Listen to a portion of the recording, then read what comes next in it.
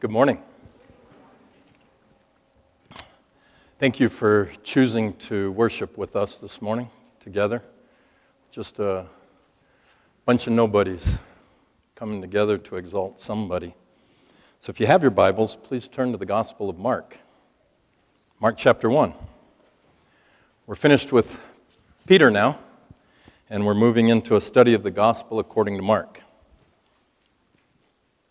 Actually, in reality, we haven't finished with Peter at all, because what you have in your hands before you open on your lap is the Gospel of Jesus Christ according to Peter, as recorded by Mark.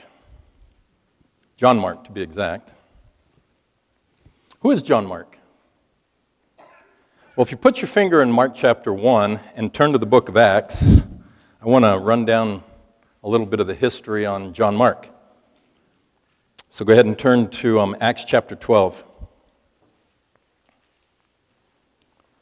verse 11. Now, there's a pretty good chance that Mark grew up in a wealthy home. He was a Gentile, a Roman. The first part of Acts chapter 12, we have Peter in prison for preaching. James has already been killed in prison by by Herod. And in the middle of the night, an angel comes and frees Peter from jail. He literally comes into Peter's cell. He's chained between two guards, and the chains fall off. The guards don't wake up. And the angel escorts Peter out of jail. The doors open before them. Nobody wakes up. Nobody's wise to it. And the whole event was so surreal to Peter that he wasn't sure if it was real or not. And that's where we pick it up in verse 11. When Peter came to himself, he said, "Now I am sure that the Lord has sent his angel and rescued me from the hand of Herod and from all that the Jewish people were expecting."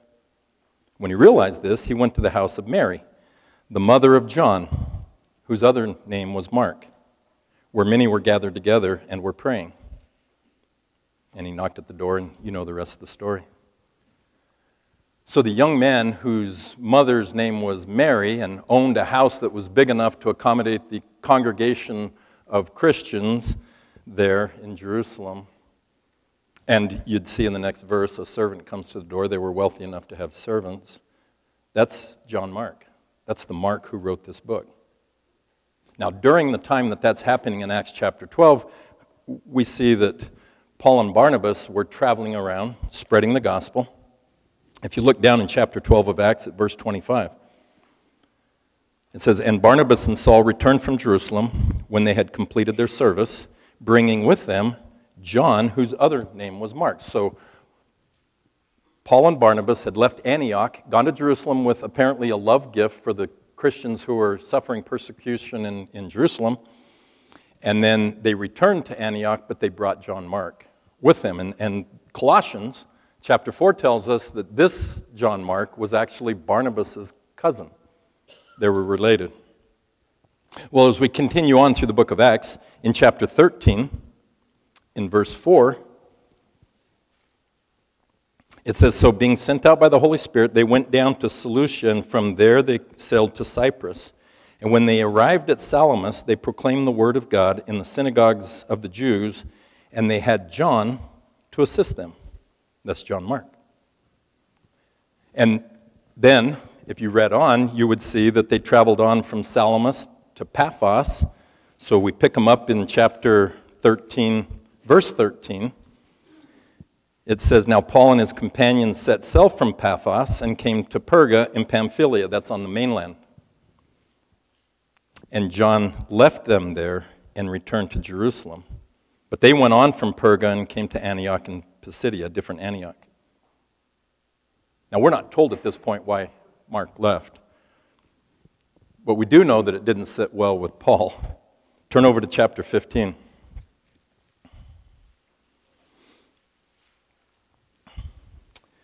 Acts chapter 15 and verse 30. We see that Paul and Barnabas are back in Antioch.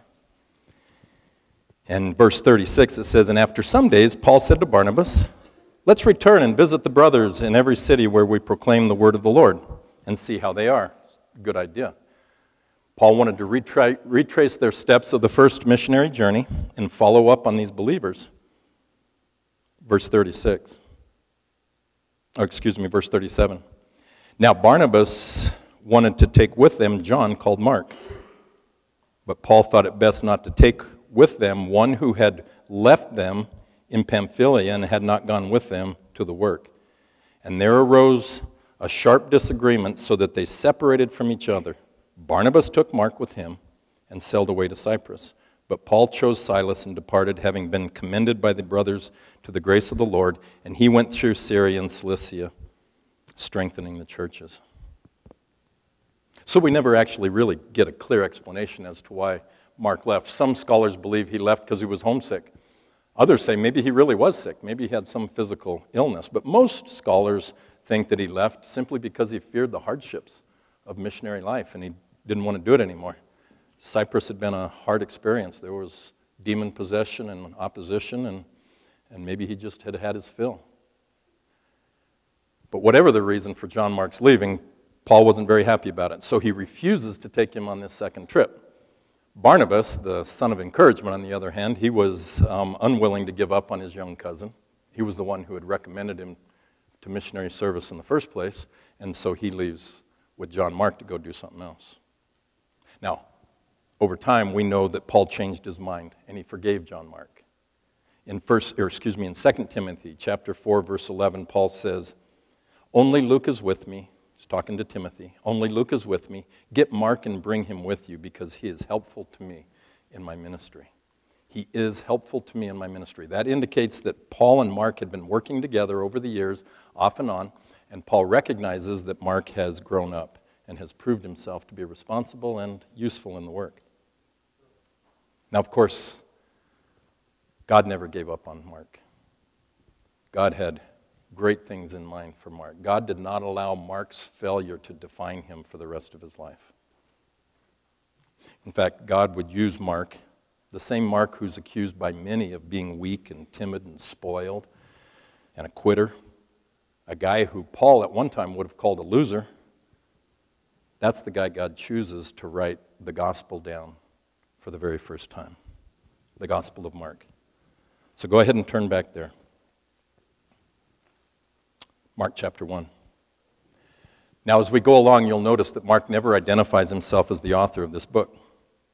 But we know from the early church fathers that Mark ended up spending a lot of his time in his spiritual formation with Peter, in Peter's work through Asia Minor and other places.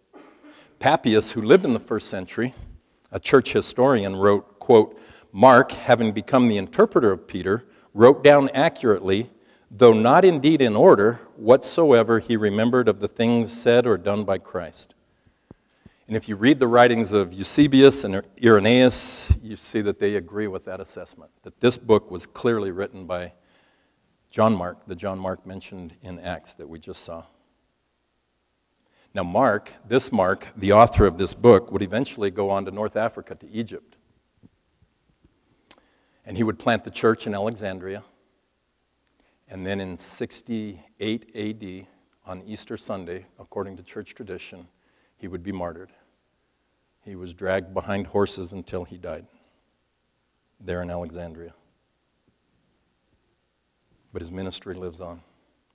And so we will have the pleasure of sitting under the ministry and the teaching of Mark for the next several months, and I mean several months. We're going to be here for a year and a half through, Lord willing, May of 2020.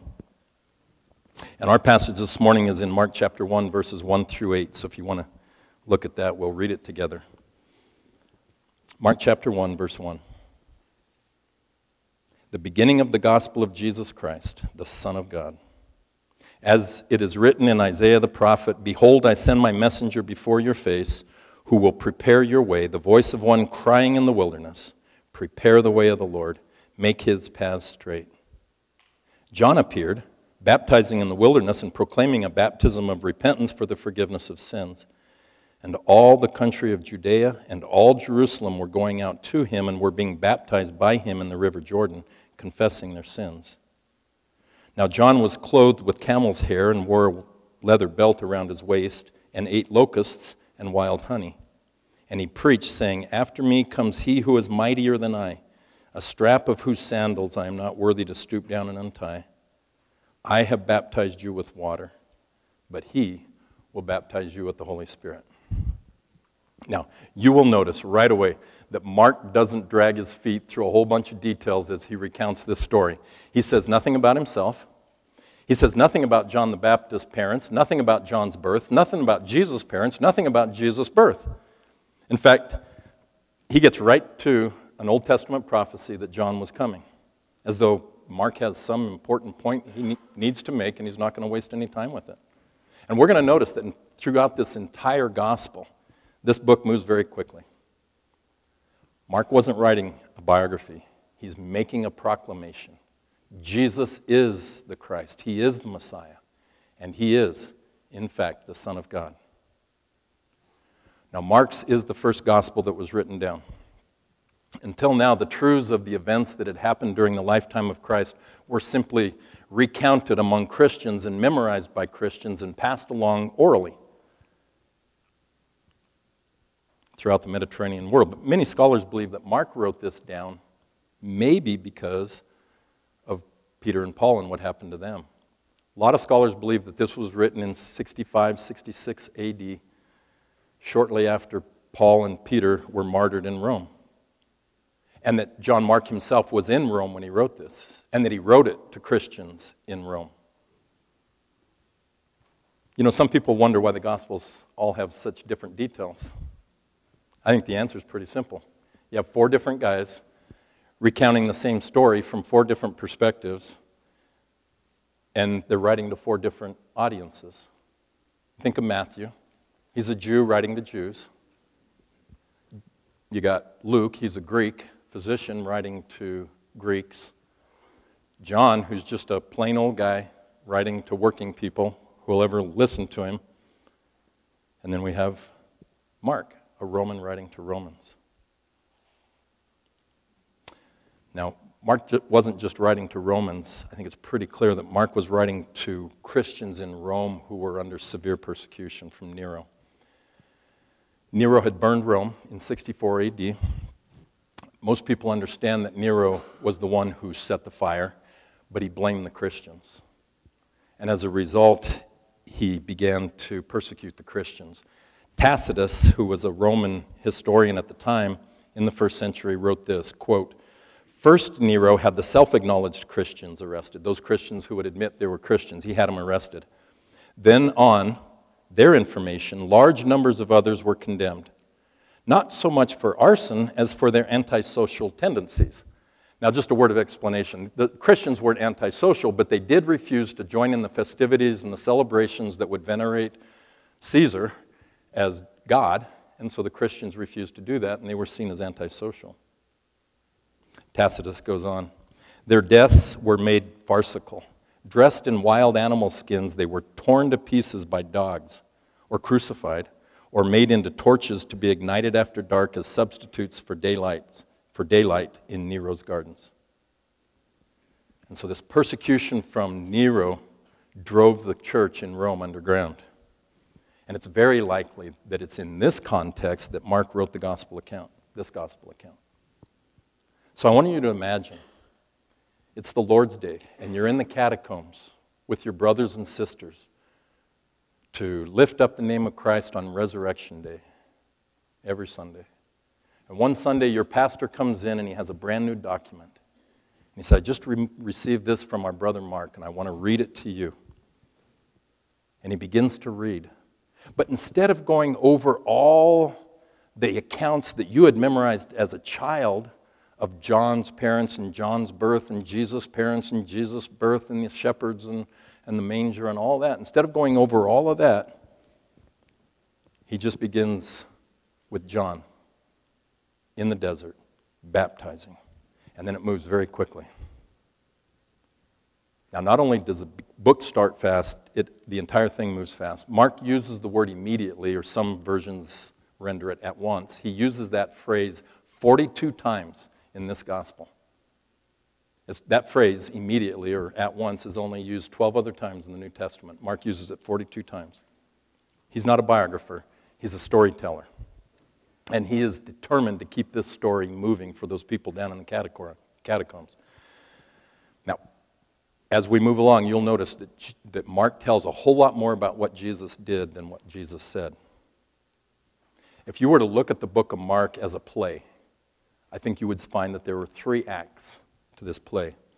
After the initial introduction, the first 13 verses, what Joel and I are treating this morning and next week, then we have 3 acts. Act 1 is Jesus' ministry in and around Galilee. That's in chapter 1, if you're writing it down. Chapter 1, verse 14, and goes all the way through chapter 8, verse 21. That's Act 1, Jesus' ministry in Galilee. Act 2, that's set on the road to Jerusalem. Jesus going up to Jerusalem for the last week of his life. And that's chapter 8, verse 22, all the way through chapter 10. And then the last 6 chapters of the book would be Act chapter 3, and that's Jesus in Jerusalem for the Passion Week. Mark chapter 11 begins with the triumphal entry, and chapter 16 is the resurrection. So 1/3 of the entire book is dedicated to the Passion Week of Christ. It's not a biography.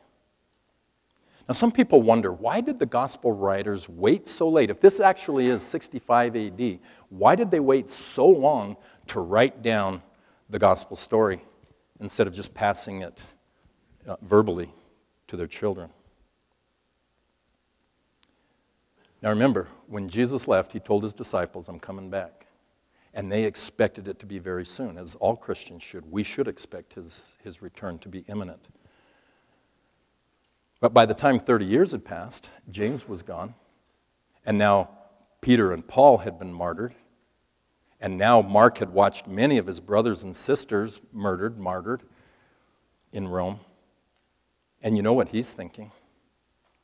If the Lord tarries, it's already been 30 years, the people who were the eyewitnesses of the life of Jesus Christ are dying.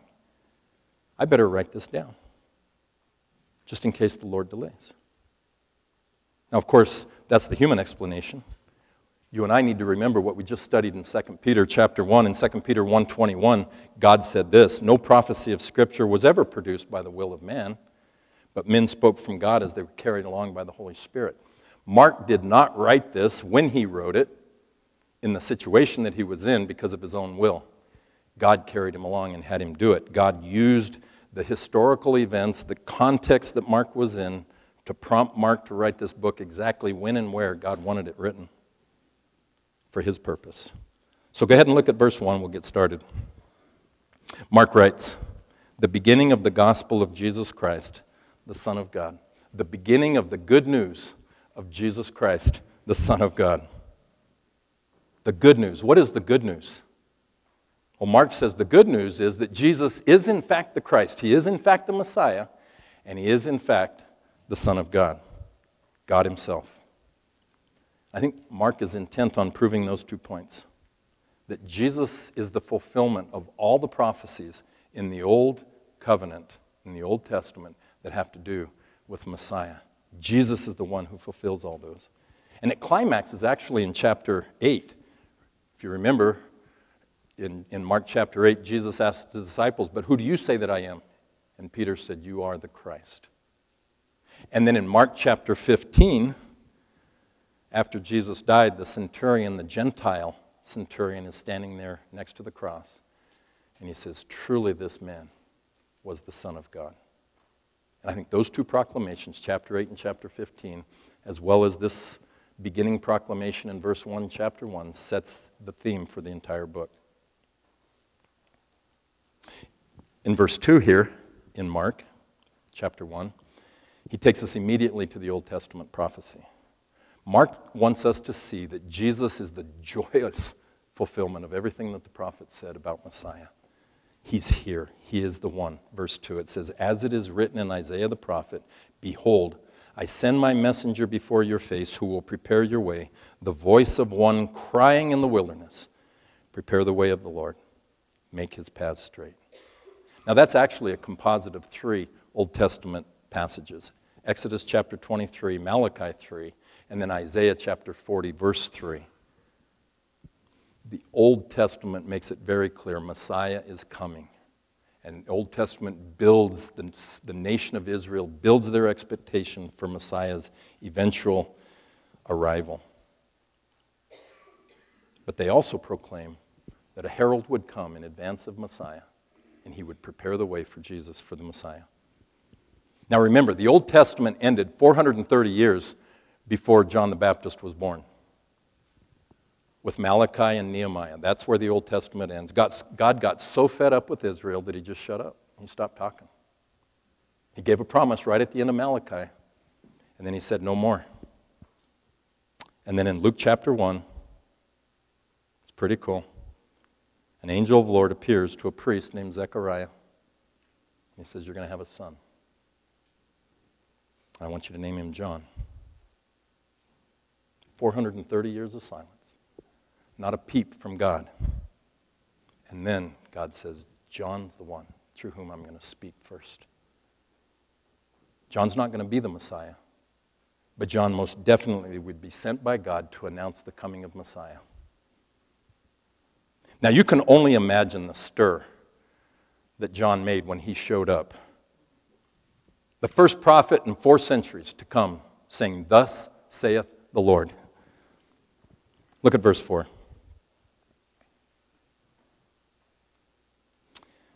Mark says, John appeared, baptizing in the wilderness and proclaiming a baptism of repentance for the forgiveness of sins. And all the country of Judea and all Jerusalem were going out to him and were being baptized by him in the river Jordan, confessing their sins. Now John was clothed with camel's hair and wore a leather belt around his waist and ate locusts and wild honey. I love the way John appears. John appeared. Again, no mention of his parents, no mention of his background. He just appears, and he's there. Now, from what we know from the Gospel of John, we know where John the Baptist was actually baptizing. He was actually based east of the Jordan, out in the desert, just north of the Sea of Galilee. That's a place that's very close to Jericho, on the opposite side of the river from Jericho. How well do you remember your Old Testament history? 2 Kings chapter 2, we find out that that's the same place, opposite Jericho, on the east side of the Jordan, where God came and took up Elijah with the flaming chariots. So you have John in the wilderness, like the prophets of old. They were always in the wilderness, preaching a message of repentance, like the prophets of old. They were always preaching to Israel and Judah, wearing animal skins and eating off the land like many of the prophets of old. And he shows up right exactly in the same place where Elijah disappeared. I mean, you can see why John became an instant celebrity. And it says that all of Judea and all of Jerusalem came flocking to him out there in the desert. Do you remember what the last words of the Old Testament were? Let's go ahead and look at them. Malachi chapter 4. Now, we're going to be doing a lot of page turning this morning. We're going to read a whole bunch of supporting scriptures. Malachi chapter 4.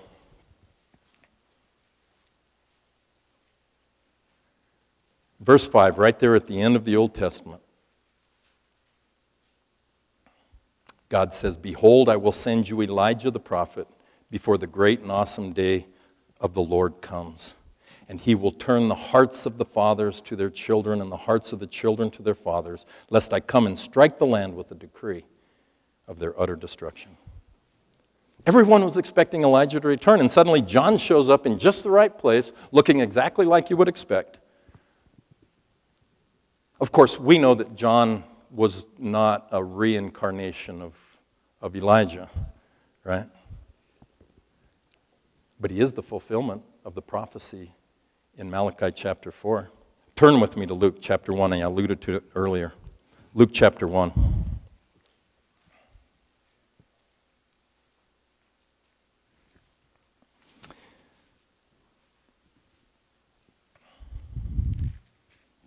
In verse 11 of Luke chapter 1, the Holy Spirit starts explaining some things for us. Luke 1:11. And there appeared to him, to Zechariah, who was in the temple doing his priestly service, And there appeared to him an angel of the Lord standing on the right side of the altar of incense. So this is in the holy place, not the Holy of Holies, in the holy place. And Zechariah was troubled when he saw him, and fear fell upon him. But the angel said to him, "Do not be afraid, Zechariah, for your prayer has been heard, and your wife Elizabeth will bear you a son, and you shall call his name John. And you will have joy and gladness, and many will rejoice at his birth, for he will be great before the Lord. And he must not drink wine or strong drink, and he will be filled with the Holy Spirit, even from his mother's womb. And he will turn," get this, "and he will turn many of the children of Israel to the Lord their God. And he will go before him in the spirit and the power of Elijah, to turn the hearts of the fathers to the children, and the disobedient to the wisdom of the just, to make ready for the Lord a people prepared."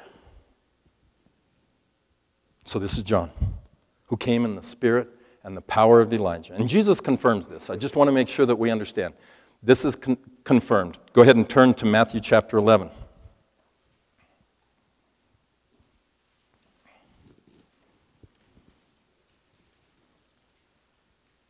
Sword drills this morning. Matthew 11. I know who's going to win. Matthew 11. As they went away, Jesus began to speak to the crowds. This is verse 7, Matthew 11, verse 7. As they went away, Jesus began to speak to the crowds concerning John. "What did you go out into the wilderness to see? A reed shaken by the wind?" Well, they must have said no, because what then did you go out to see? A man dressed in fine clothing? Behold, those who wear fine clothing are in kings' houses. What then did you go out to see? A prophet? Yes, I tell you, and more than a prophet. This is he of whom it is written, "Behold, I send my messenger before your face, who will prepare your way before you." Truly, I say to you, among those born of women, there has arisen no one greater than John the Baptist. Yet the one who is least in the kingdom of heaven is greater than he. From the days of John the Baptist until now, the kingdom of heaven has suffered violence, and the violent take it by force. For all the prophets and the law prophesied until John. And if you're willing to accept it, he is Elijah who is to come. He who has ears to hear, let him hear. So Jesus himself clarifies for us that, in fact, John the Baptist fulfills the prophecy of the Old Testament concerning the forerunner who would come and prepare the way for Messiah. And what was John's mission when he got here? Well, we're told in Mark 1, verse 4. It says he came baptizing in the wilderness, preaching a sermon of repentance for the forgiveness of sins. Then in verses 7 and 8, let's go ahead and read it. Mark 1. It says, "And he preached, saying, After me comes one who is mightier than I, the strap of whose sandals I'm not worthy to stoop down and untie. I have baptized you with water, but he will baptize you with the Holy Spirit." Now, baptism was nothing new for John. It wasn't anything new for the Jews. By that time, there were rabbis who were baptizing people. Not all rabbis, but there were some rabbis who would come and baptize Gentiles who wanted to become Jews, proselytes. So it wasn't anything new, but it was always Gentiles. What is new for John is that John's preaching to Israelites. He's preaching to the Jews. And he's demanding baptism for Jews, as though they're outside and need to be brought in, demanding that Jews seek forgiveness. John's message is very clear. There will be no hiding behind Abraham when it comes to salvation. There's no national salvation that can be claimed.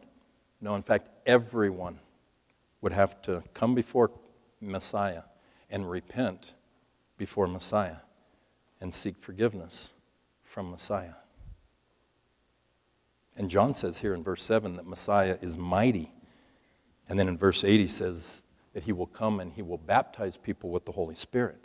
Clearly this Messiah is God. Now Mark already said that back in verse 1. Go ahead and look up Mark chapter 1, verse 1. There, Mark said that this Christ would be the Son of God. The Son of God, not a Son of God. To the Jewish mind, that was a very clear claim to deity. Go ahead and turn with me to John chapter 5.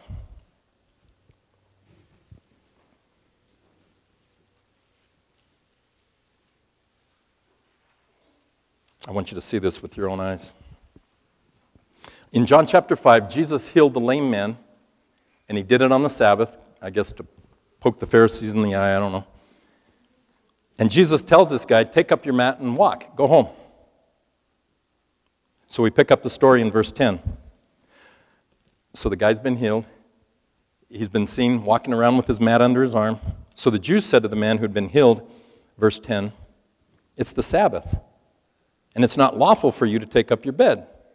But he answered them, the man who healed me, that man said to me, take up your bed and walk. And they asked him, well, who is this man who said to you, take up your bed and walk? Verse 13. Now the man who had been healed did not know who it was, for Jesus had withdrawn, as there was a crowd in that place. Afterward, Jesus found him in the temple and said to him, see, you are well. Sin no more, that nothing worse may happen to you. And the man went away and told the Jews that it was Jesus who had healed him. And this was why the Jews were persecuting Jesus, because he was doing these things on the Sabbath. But Jesus answered them, my Father is working until now, and I am working. My Father is working until now, and I am working. That's why the Jews, verse 18, that's why the Jews were seeking all the more to kill him, because he wasn't only breaking the Sabbath, but he was even calling God his own Father, making himself equal with God. So in the Gospels, when they call Jesus the Son of God, that's an obvious declaration that Jesus is God in the flesh. And Mark says in verse 8 that this Messiah would come and baptize people with the Holy Spirit. Well, only God does that. Only God can baptize people with the Holy Spirit. In Joel, where the prophecy of the baptism of the Holy Spirit was made, Joel chapter 2 and verse 28, it says this, and it shall come to pass afterward that I will pour out my Spirit on all flesh, and your sons and your daughters shall prophesy, and your old men shall dream dreams, and your young men shall see visions. Even on the male and female servants in those days, I, God speaking, I will pour out my Spirit. God does that. So what is Mark saying here in verses 7 and 8? Well, he's saying to all these people who were coming out to him beyond the Jordan, don't look at me. The one who's coming after me, he's the one you need to get excited about. He's God. He's the Messiah. I'm not even worthy to stoop down and untie his sandals. I'm just baptizing you with water. But when he gets here, he will baptize you with the Holy Spirit. What a promise. This isn't going to be a symbolic baptism like what the Jews were doing. It's not going to be a symbolic baptism like what John was actually doing. No, this is going to be the real thing, where God will pour out his Holy Spirit from on high and wash over human beings. So what does that look like? To be baptized by the Holy Spirit. And have you been baptized by the Holy Spirit? I think I need to spend a little bit of time on this. I feel like this is an area of confusion and has been for centuries, but especially in the last 50 years here in America, this is a very confusing topic. There are some Christians who will teach you that you can be a Christian, born again, washed in the blood of Jesus, going to heaven, Christian, and still not have been baptized with the Holy Spirit. That as a Christian, at some subsequent point, you need to go out and seek the baptism of the Holy Spirit. And when you do get baptized, then you'll be a special Christian. You'll be a first-class Christian. Normal Christians are here. Christians who've been baptized in the Spirit are up here. And most of these teachers are going to tell you that you'll know when you've been baptized because you'll start speaking in tongues. Now, the only problem with that teaching is it's not found in the Bible. I don't have enough time this morning to completely dissect all of the points on this, but let me just make a few points here. First of all, it is impossible to be a Christian without the Holy Spirit. Turn with me to Romans chapter 8. And you really need to turn there and see this.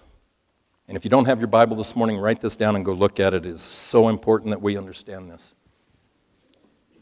It's the Holy Spirit who gives us life. Without the Holy Spirit, you're still dead in your sins. Romans chapter 8, verse 9. Paul writes, you, however, are not in the flesh, but in the Spirit, if in fact the Spirit of God dwells in you. Anyone who does not have the Spirit of Christ does not belong to him. I'm going to read that again. Anyone who does not have the Spirit of Christ does not belong to him. But if Christ is in you, although the body is dead because of sin, the Spirit is life because of righteousness. If the Spirit of him who raised Jesus from the dead dwells in you, he who raised Christ Jesus from the dead will also give life to your mortal bodies through his Spirit who dwells in you. Verse 12, I'm going to keep going because it's really important. So then, brothers, we are debtors, not to the flesh, to live according to the flesh. For if you live according to the flesh, you will die. But if by the Spirit you put to death the deeds of the body, you will live. Galatians 2:20 pops up right there. Verse 14, for all who are led by the Spirit of God are sons of God. For you did not receive the spirit of slavery to fall back into fear, but you have received the Spirit of adoption as sons, by whom we cry, Abba, Father. The Spirit himself bears witness with our spirit that we are the children of God, and if children, then heirs, and heirs of God, and fellow heirs with Christ, provided we suffer with him in order that we may also be glorified with him. You see, when you're born again by God, it is the Spirit of God poured out from God that saves us and gives us new life. In John chapter 3, when Jesus was talking about these things with Nicodemus, Jesus told Nicodemus, you must be born again by the Spirit. You can't be a Christian without the Spirit. Now, I've gone through this with people, and I've said all these things to people before, and they still come back and insist that, no, it's possible to have the Spirit and still not have been baptized by the Spirit. Well, there's only one problem with that. 1 Corinthians chapter 12. If you would please turn there. I want you to see it with your own eyes. 1 Corinthians chapter 12, verse 12. I realize this is more of a Bible study this morning than a sermon, but I really want you to see these things with your own eyes. 1 Corinthians 12:12. In chapter 12, Paul is explaining that we as the body of Christ are very much like a body. And there are many parts, just as you have a hand and a foot and a nose and a mouth. The church is the same way. And in verse 12, Paul says, for just as the body is one and has many members, and all the members of the body, though many, are one body, so it is with Christ. Verse 13. For with one Spirit we were all baptized into one body. All y'all, Jews or Greeks, slaves or free, and all were made to drink of the one Spirit. All. You can't be in the body of Christ unless you were baptized into the body of Christ. And if you haven't been baptized in the body of Christ, you're not in the body of Christ and you're on your way to hell. That's the gospel message.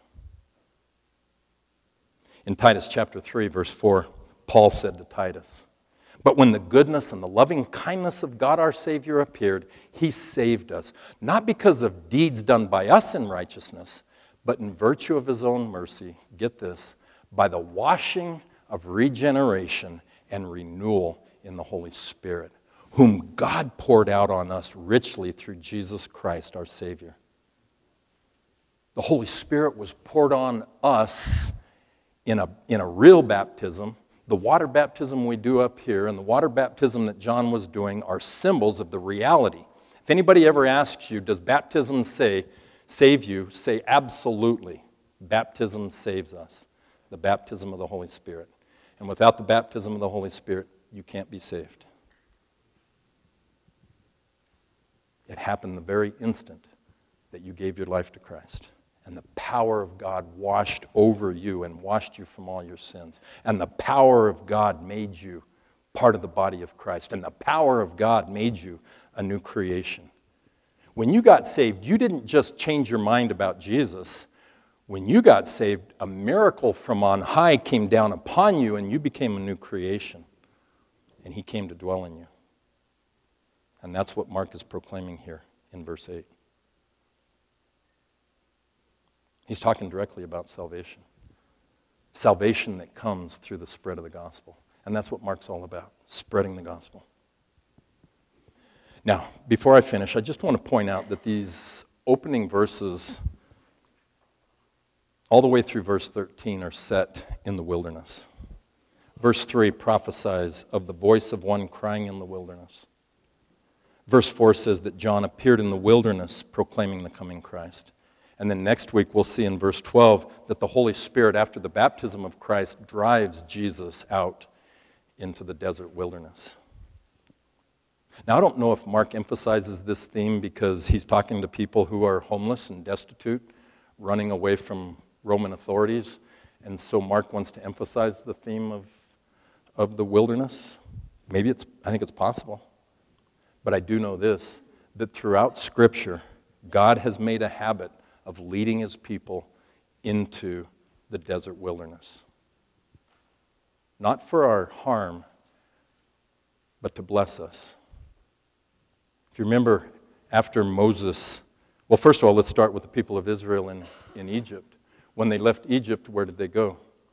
God led them out into the desert to test them and to form them.